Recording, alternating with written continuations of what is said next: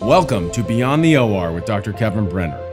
I'm a board-certified plastic surgeon in Beverly Hills. I want to take you beyond my world of plastic surgery, diving deep into exciting hot topics and delving even deeper into compelling characters that I've met along the way. We'll be talking with attorneys, actors, comedy writers, Navy SEALs, and many other fascinating and inspiring people with truly intriguing stories to share. So let's jump right in. Welcome back to Beyond the O.R. with Dr. Brenner. Today, Elizabeth and I have a very special guest.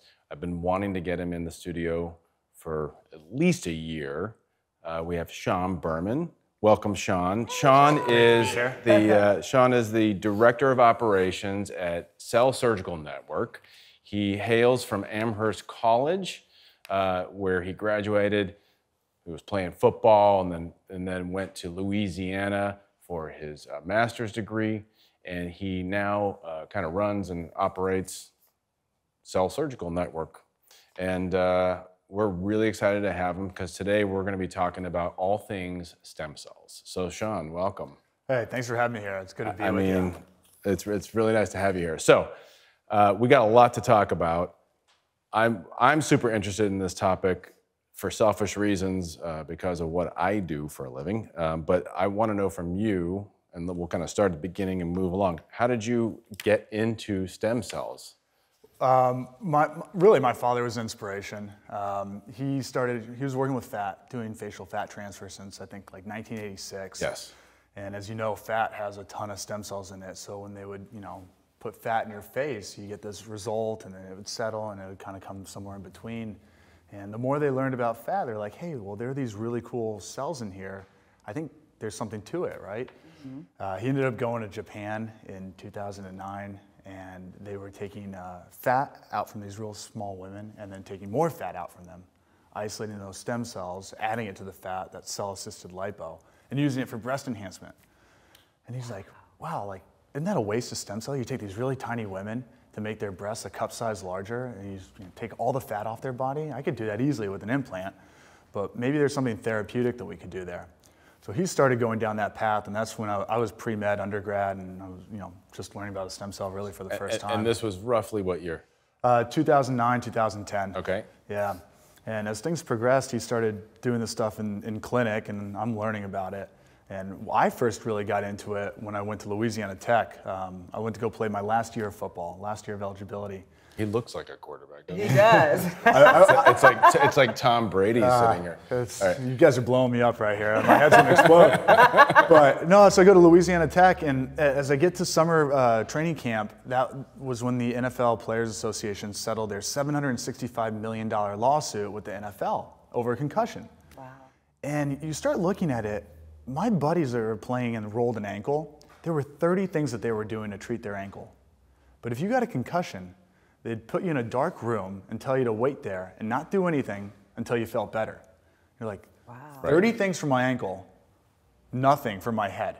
I was like, there's got to be a solution. So I obviously knew a lot about stem cells from my father and what he was doing, and I'm in this cell biology program. I was like, hey, maybe there's something we can do for concussion where we can use the properties of stem cells to start taking care of that. So that's how I got started, and then it just kind of spiraled downhill from there. Right, but concussion is not unique to football. I mean, it's widely known because of football, but there's a much larger application in the military, right? Which is a bigger interest of mine than football, sorry. No, it should be a bigger interest of everybody because military personnel are actually protecting us and keeping us safe, and football people are just entertaining us. Right. So in the last 5 years or so, traumatic brain injury in our veterans and even in our active duty military has become a huge topic, and how to treat that.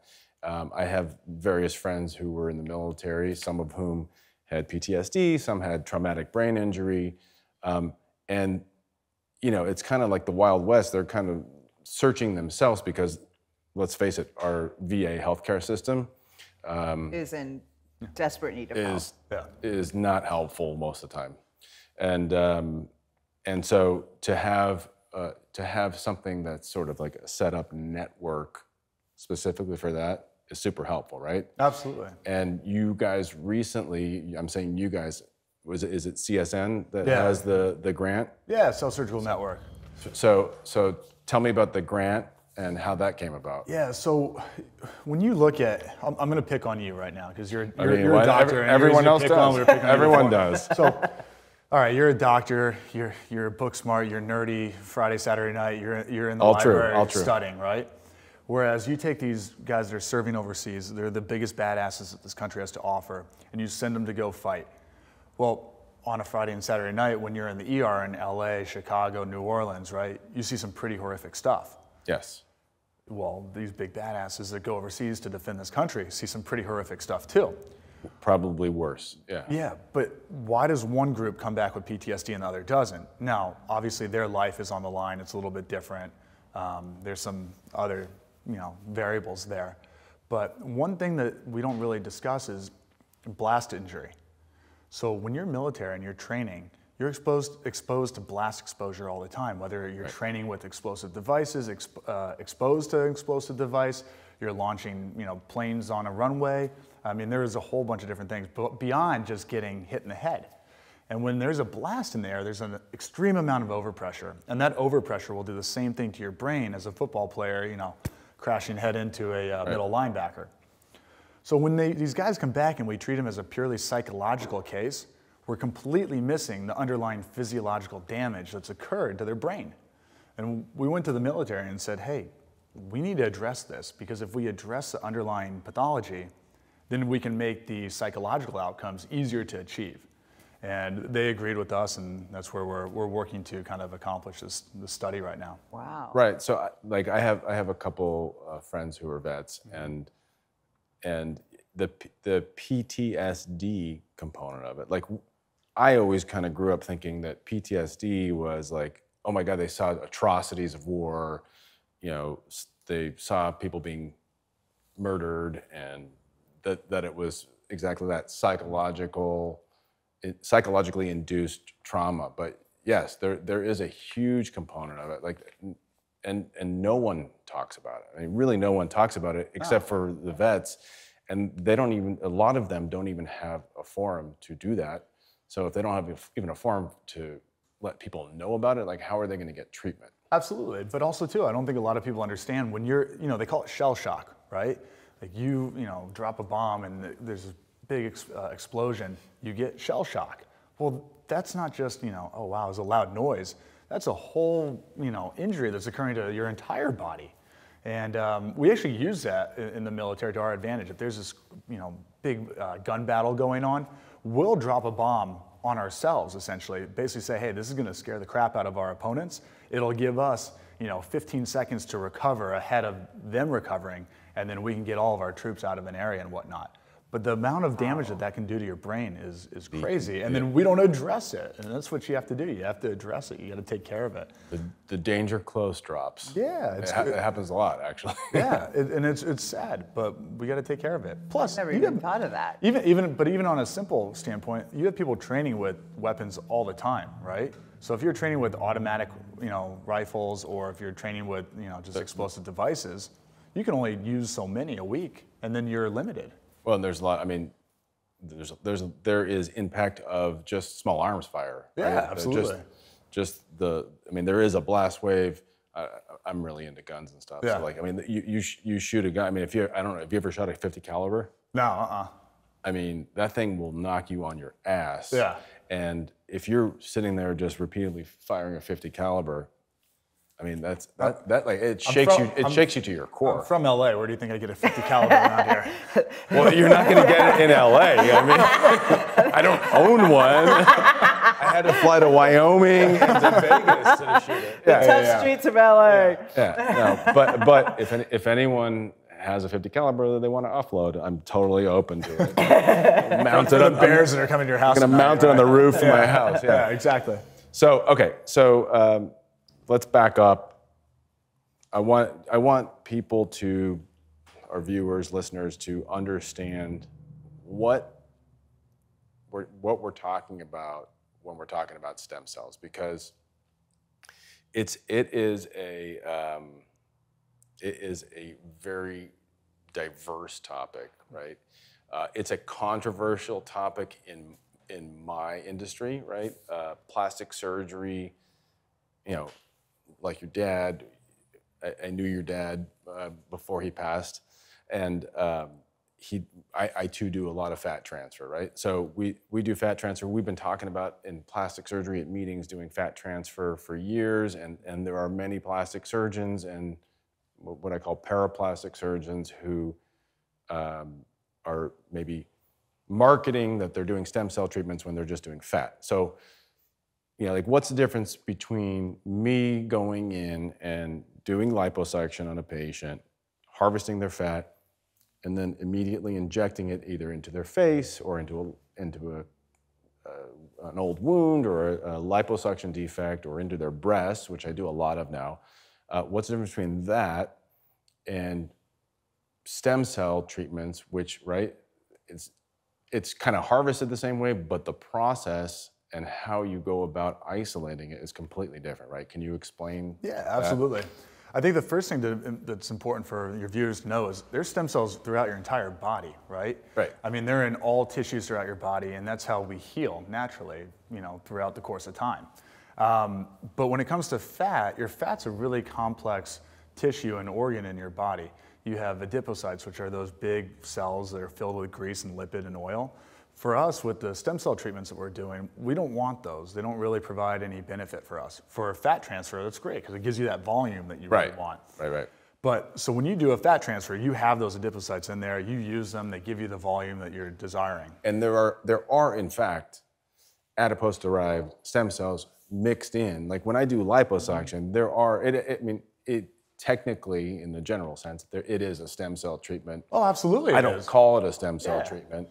But there are ways to get more concentrated stem cells, right? Yeah, absolutely. So your fat has got a ton of cells in it. So adipocytes, but it's got adipose-derived mesenchymal stem cells, things that we call hematopoietic stem cells. These can turn into blood product very easy. Pericytes and pre-adipocytes. These are also progenitor type cells. These are all things we learn in medical school that you're like, what the hell is he talking about? But don't layman's terms, please. So these are different types of. These are different types Sean's of cells. describing different types of cells. Yeah, and what we can do is we can collect them, right? Right. And it's kind of like if you went fishing and you threw a net out there, and you pulled back, everything you got. Maybe you get out in the LA River here, you get a lot of tires and boots, but maybe there are a couple fish in there. Right. And the fish are like the stem cells, and the tire and boots are kind of like the fat cells. Okay. But they're all bound by a collagen matrix, and they're all tied together. So if we can separate them, we can easily separate out, the fish, the stem cells, from the boots and the tires, which would be the fat cells. And when we do that, we can concentrate the stem cells, and then we can use them for a more regenerative or, a way to promote healing in a natural way with our patients. And we can put them all over the body and let them do what Mother Nature designed them to do. I like your analogy. I like the fishing analogy. The analogy I use is to explain it to patients is like the difference between a margarita, which is fat transfer, and a tequila shot, right? Yeah, it's a much more concentrated version of what's good. Shot. That's a lot more fun. I went to Amherst College undergrad. I was an English major and pre-med, so that's where it's like, okay, how do I describe it to my football teammates so that they actually understand what we're talking about? And I think they probably would have got the tequila and the margarita one, so I'll hold on to that one. Yeah, well, yeah. Most college students.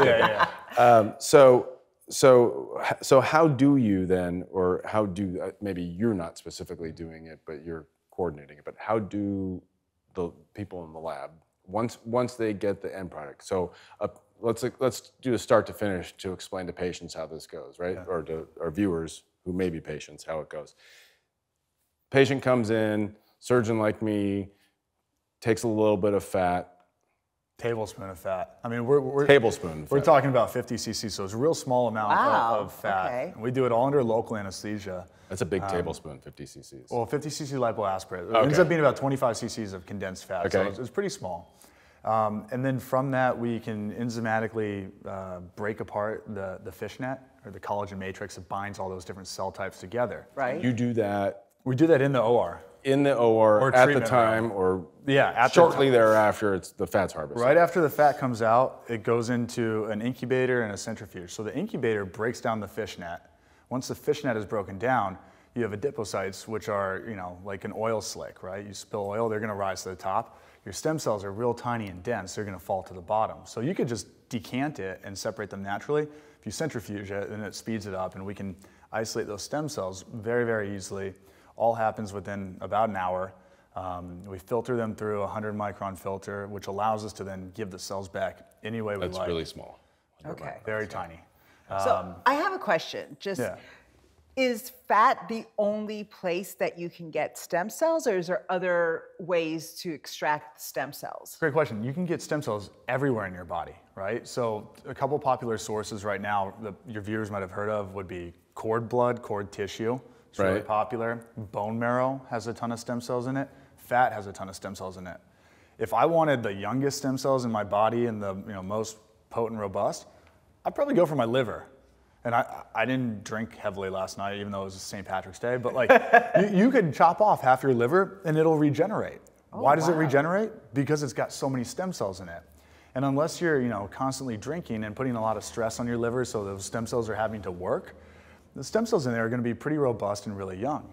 But harvesting from your liver, it's a little trickier. People are opposed to that. It's trickier and more complications potentially, right? So we look for easy sources that we can pull young, healthy, robust, lines of stem cells. And if you're younger, your bone marrow can be a good source. But that's like the Dickens when you're trying to get it out, right? Yeah, it can hurt. And also there's like 500 to 2,000 times fewer stem cells in your bone marrow compared to your adipose. Okay. So your adipose, most people pay you to take out fat all day long, right?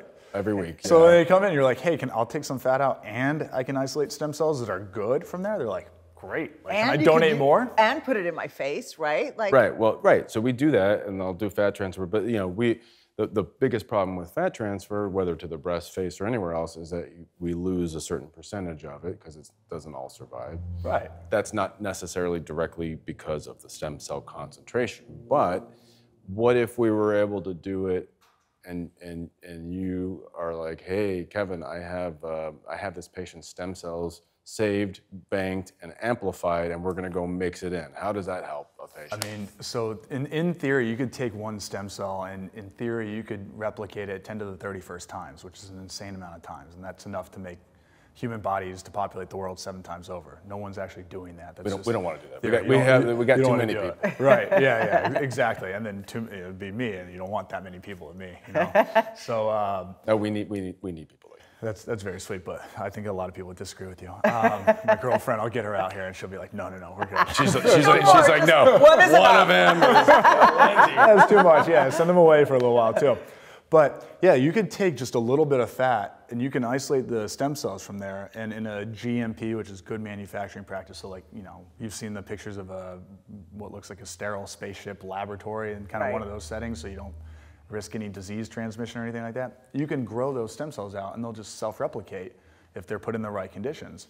Bottle them up, and you freeze them, and then when patients want, they can get those back whenever they want. And they have a better shelf life freezing than fat cells, right? I mean, I don't know if I've ever told you this, but when I was in between my general surgery and my plastic surgery residencies, I actually spent a year in the tissue engineering lab doing primarily chondrocyte research, that's cartilage cells, but we also did some fat research and stuff.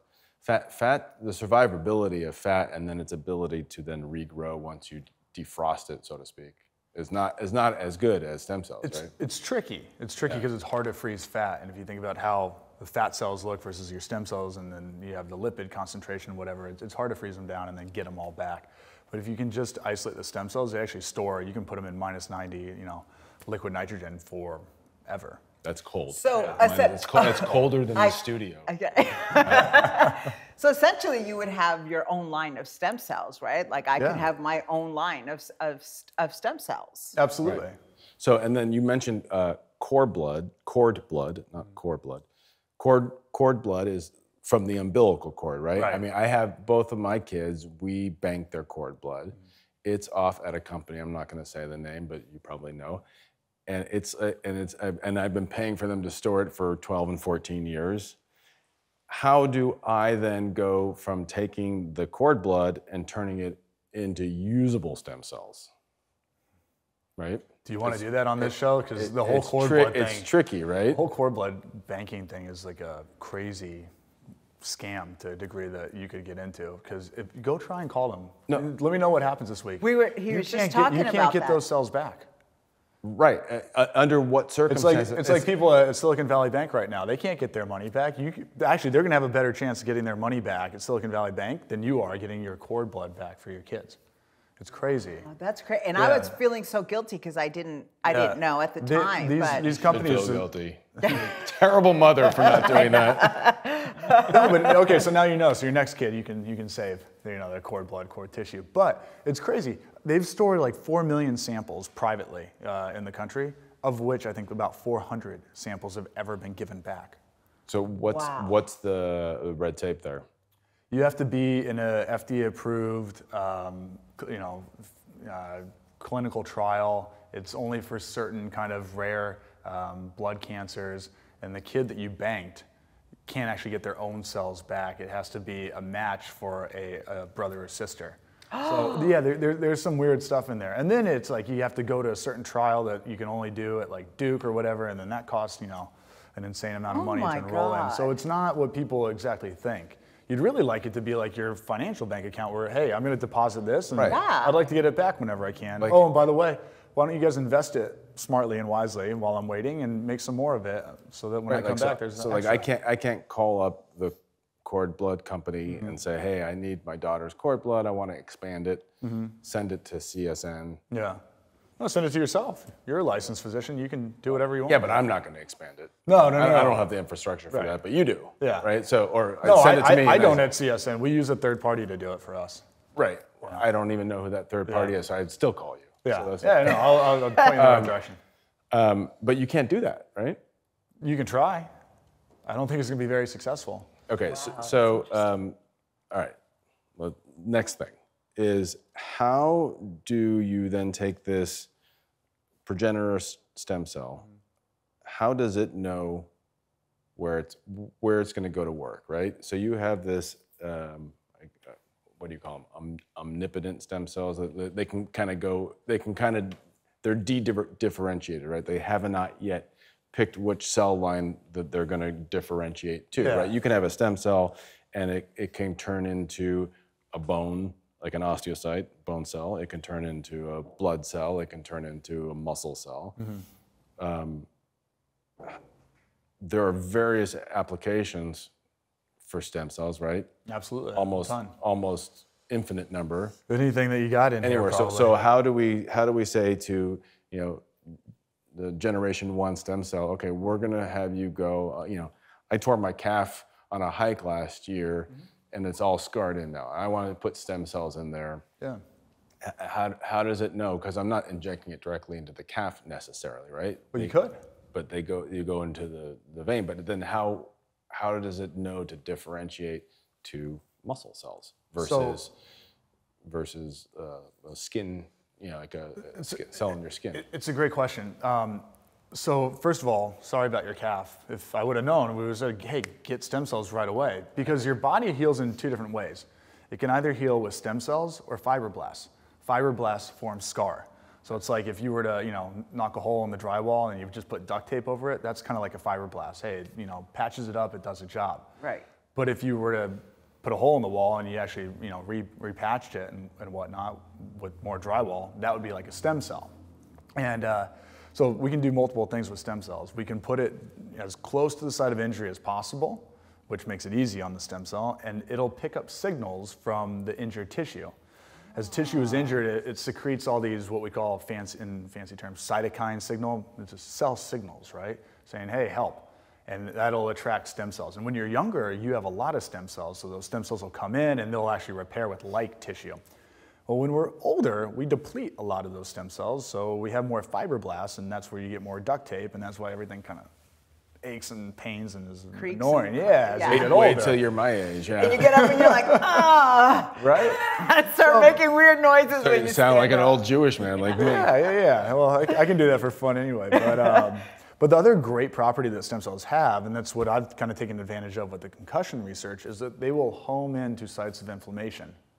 So if I give stem cells IV, or if I get stem cells IV, they will go all over my body and end up wherever there's inflammation. And if you have degenerative cells and they're breaking down, they're releasing these cytokine signals which cause inflammation, and the cells will home there. So even if you don't necessarily know where the inflammation is, and where we've talked about this is patients with like breast implant illness, right?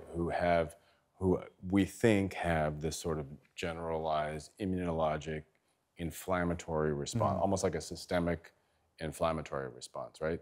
I mean, I have a handful of patients who have had stem cells injected who were kind of waiting for surgery, and for whatever reason, a lot of their symptoms abated temporarily, right? Just following the stem cell injections, which is super interesting. It's hard to kind of comprehend that, right? Yeah, it's weird, but that's where, I think we're smart. I think we're smart. I think my father, his partner, and all the doctors we work with, really, really smart guys. But we're not that smart, and we're not that conceited that we're saying, hey, we're smarter than Mother Nature. Mother Nature's been working at this whole thing for a long time, and all we're doing is kind of taking advantage of it. So learning from Mother Nature. Yeah, there's stem cells in your fat, and you go back and you say, well, why are there stem cells in my fat? If you think about it back to like caveman time, how many animals do you think you killed a week? One, if you were lucky? And we're Jewish. We're probably not really good at doing that stuff, Like, I mean, probably you guys are good at paying somebody to do that stuff. I know my husband's Jewish. So, like, okay, you kill one animal a week. Well, you better have stem cells in your fat to turn into more fat so that you can store all those nutrients and energy for the next week while you're out trying to kill something. And we're Jewish, so we're in the desert. There's not much stuff to kill, right? Or in the Arctic Circle, like on Alone. Have you seen Alone? Mm-mm. These guys, they go do survival for 3 months in the Arctic. Well, that's crazy, but that's why you have all these stem cells in your fat. And now when we have McDonald's or Whole Foods or whatever your food of choice is down the street, you don't need to have those stem cells in your fat. That's kind of an old archaic thing that we have going on. So all we're doing is taking advantage of this store of natural stem cells and saying, hey, these things can either give cells a good signal to help them regenerate, or they can turn into the appropriate tissue for regeneration, and they'll home in to sites of inflammation. You go do your thing. We can try and put them as close to the site of injury as possible to make it easier on them, or we can just let them flow through the bloodstream. So this all sounds like magical, right? This sounds like the magic bullet in medicine, right? Why the controversy? Why the controversy, and how did this land as a FDA litigation battle? Yeah, well, I can't tell you why people have problems with it. I can suggest, or I'll sit here and be a conspiracy theorist or whatever, but I'll put it out there. What we have with people's own stem cells, it's your own cell with your own DNA. I can't patent it, we can't own it, we can't mass produce it. It takes a guy like this that's gone through medical school for 4 years, residency for another 4, fellowship, all this extra training. It was 9 years of residency. So you go through all this training, and you have to perform a one-on-one service for somebody where you isolate their stem cells and give them back to them, okay? That's hard. But what you can do with their stem cells can maybe bypass a lot of what these patented drugs and pharmaceutical products will, you keep someone on for a really, really long time. So you have something that's not patentable and not mass producible, and it takes a really highly qualified individual to intervene with, as opposed to just writing a script to masking an injury. Oh, and then with your stem cells, you could actually heal the injury, as opposed to having somebody on kind of like sick care for the rest of the time. So I think it really upsets the apple cart in traditional medicine, and that's where I'm really excited about it being kind of the future of medicine, which is, hey, how do we promote healing in a natural way? Can you elaborate a little bit more, though, about the FDA ruling last year, because that was really important. Yeah, it was huge. And probably not as widely publicized as it should have been.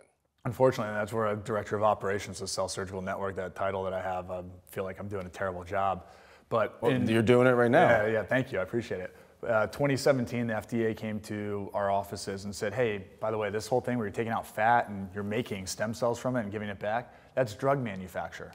And because you're manufacturing a drug, we regulate that, and because you haven't gotten approved by us, we're going to shut you down. Right, and so how, which is kind of crazy making, like how can they say that your own tissue is a drug, right? Because you're manipulating it in a lab, they consider that a drug. We don't manipulate it in a lab. We do it.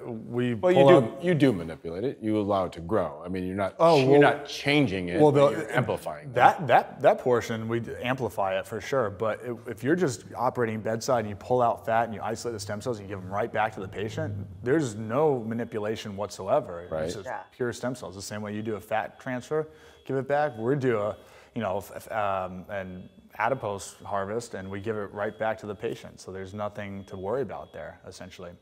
But the FDA came in and said, hey, you guys are making stem cells, that's a drug, and we regulate that. And in 2018, they filed for a permanent injunction against us. So that's not really fun. And they put out all this press release about how terrible we are, and everybody trusts the FDA. And they basically say, oh, well, if the FDA says it's about you, then you guys must be a criminal, and see you later. And by the way, I'm gonna rip on the FDA a little bit. I'm not opposed to the FDA. I think that they have a great purpose for regulating drugs and mass-produced pharmaceuticals. That's important. And I think they, got a little bit confused with us. I'm somewhere in the middle. That's a whole nother show, right? No, absolutely. Because there's, especially in the last 3-4 years, since everything with COVID and the vaccine development, and then all the pharmaceuticals associated with treatment, right? There's a lot of doubt and distrust in terms of the process. Sure. I agree with you. They serve an important function, but there are, like anything else, there are problems with their process. Big problems. So here's one for you and viewers, which will be fun. So they came, they said, by making these stem cells, which we don't make anything, we isolate them, you're manufacturing a drug. Do you know the definition of a drug, according to the FDA? Tell me. Anything that can treat, cure, mitigate, diagnose, or prevent disease constitutes a drug. So you're dehydrated. Right. Drug. Right. Water is a drug. If you are vitamin D deficient, you go outside and you have some sunshine, sunshine's a drug, because that's a cure. So when we went to court, so we fought this battle since 2018. The FDA said, hey, you guys need to abide by our rules and everything, sign this consent decree or else. We said, no, all we're doing is practicing surgery. We have licensed medical doctors that, that have been in practice for decades that are doing this stuff. It's actually a very conservative procedure. No way, we're not making anything, we're just practicing surgery, medicine. So anyway, we went to court with the FDA, and we defeated their motion for summary judgment, which nobody has ever done, and then we go to a 2-week trial with the FDA, where they basically were tasked with having to prove that we change the character of the cell and we more than minimally manipulate the stem cell. And oh my God, they came and they said, we add an enzyme to the adipose so that we can separate the stem cells from the adipose. And that was the crux of their argument? And they said, look, we've got 36 papers to show that that adding an enzyme changes the character of the cell. Here are the 36 peer-reviewed published papers. And you're like, oh my God, we're toast. And we looked at them. Well, not one paper had to do with the enzyme that we use, and not one paper had to do with the tissue, adipose, that we're working with. It was all about a random enzyme on a random tissue or cell. And if you remember back to basic bio in 3rd grade. I don't. You probably do. Enzyme is a lock and key mechanism. So it's very, very, very specific. Right. So you have 36 examples that are non-specific to what we're doing. In what world are you bringing this up? And that was kind of the stuff that we were up against, For anyone who doesn't know, all an enzyme does is accelerate a reaction, right? Yeah. So learning so much today. We have enzymes for a zillion things in our body. It doesn't produce the reaction, it just accelerates it. So. And it's extremely specific to whatever it does. Right. That lock and key. See, you remember 3rd grade. You're on top of things. Well, I may have repeated it in, I don't know, in 9 years of college, 9 years of residency, medical school. Yeah. All right. So, Sean, do you think that down the road, and so many people are on antidepressants and, have mental health, it's helping with our veterans, but do you think that eventually that could help mainstream too with people that have mental health? I hope abilities? So. It depends on where the mental health, it depends on the origin of the problem. Right. So it's really important that people know there's some things that stem cells won't do. They won't fix scar tissue. We can't reverse that. So if whatever is going on because you have some scarring in your brain or something like that is leading to this mental health problem, we can't reverse that. But if there's an ongoing disease and degradation of whatever tissue it is we're talking about, yeah, we can try and slow that down, prevent that, and turn back, the clock a little bit on the cells.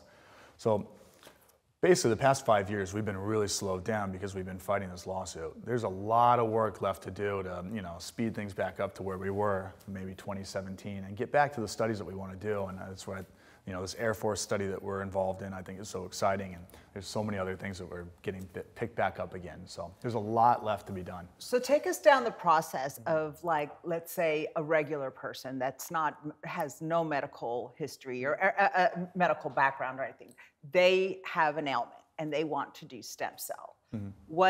Take us down that road of what they need to do, or how do they access it, or where do they get it from?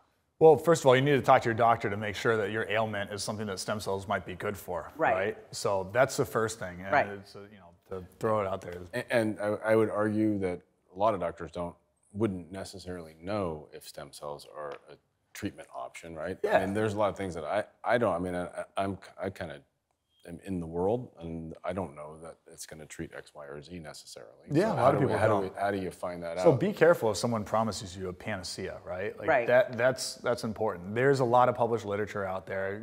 Go talk to your doctor, somebody that you trust, and if someone's promised you everything, then kind of be a little bit worried. Yeah. I think one of the most important things when it comes to stem cells and the cellular therapy is you want to be safe. And you can basically be guaranteed that you're being safe if you're using your own cells. These are your own cells with your own DNA. You're not somebody else's DNA that you could reject and have long-term, graft versus host disease response to it. And they're not from an animal. Yeah, they're not from an animal. That was that people are using like bunny rabbit stem cells for erectile dysfunction issues, and it kind of makes sense out of a comic book. So much potential for jokes there. Yeah, I know. But I'm dead serious. This is real. Like that stuff is out there. Oh no, I got you. Yeah. So yeah, talk to your doctor. There's a lot of great published work out there. We have a lot on our website, cellsurgicalnetwork.com, that we've published, so you can see where we're studying, whether it's neurodegenerative conditions or orthopedic conditions or urologic conditions.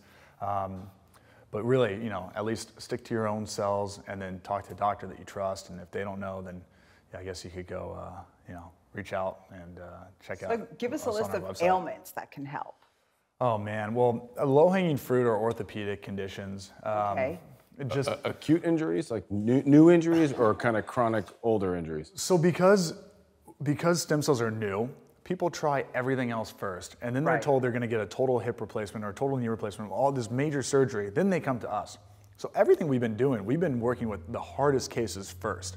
But the best time to treat an injury is in the acute phase. That's when that cytokine cell signal is the loudest, and you can get the cells to the site of injury and actually get a response, and you don't get all that duct tape.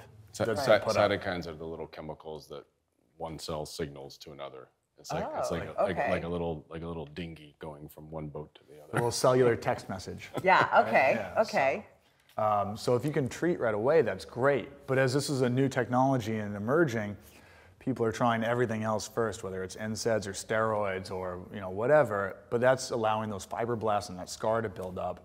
And again, we're getting to the hardest things, and we're having great success with it. So we've treated over 6,900 knee arthritis patients. Oh wow! And almost 83% of them are responding, one and done. That's a big percentage. It's huge. It's awesome. Yeah. But what if we could get to that before they tried everything else and they came to us 5 years later, right? But that's the evolution of a new technology. Awesome. Interesting. All right. Well, there's always a question we ask our guests. There is. Uh-oh. And it's not that. So,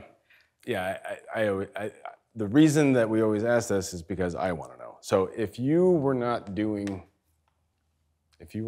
the director of operations for Cell Surgical Network, if you didn't have this sort of passion for stem cells and kind of following your dad's footsteps and taking the torch, what do you think you would have done with your life?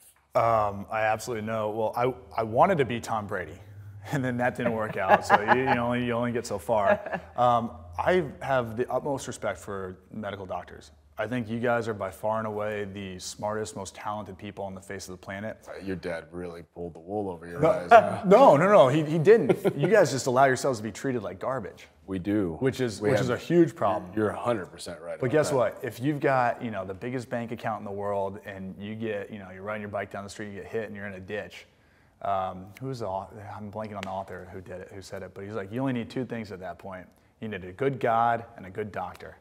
And that puts you above kings and queens and everything. So I wanted to go to medical school, and that was something that I was planning to do. And then I got sucked into this world of stem cells and the research opportunities. I love solving problems. That's why I like football. Football is 3 seconds to make a decision, or else you get smacked really hard and you got to go back to it again. Well, stem cells are kind of like football, except you get to use your brain. You don't have to get hit. It's not as physical. And there are a lot of problems that we can solve with this kind of new technology and taking advantage of it. So I love that I'm in this world, but I would have loved to become a doctor. Well, we need young voices like yours to come and change things. And, Dr. Brenner's talked to me about your dad and how he was on the cutting edge of stem cells. So, we need the young voices to come out and change a lot of things. So, thank you for doing this work. Well, thank you. Yeah. But I also plan on using my stem cells for a long time. I'm going to be about 175. Yeah. So I figure if I enroll in medical school at like 60, you got time. Be fine. You still got time.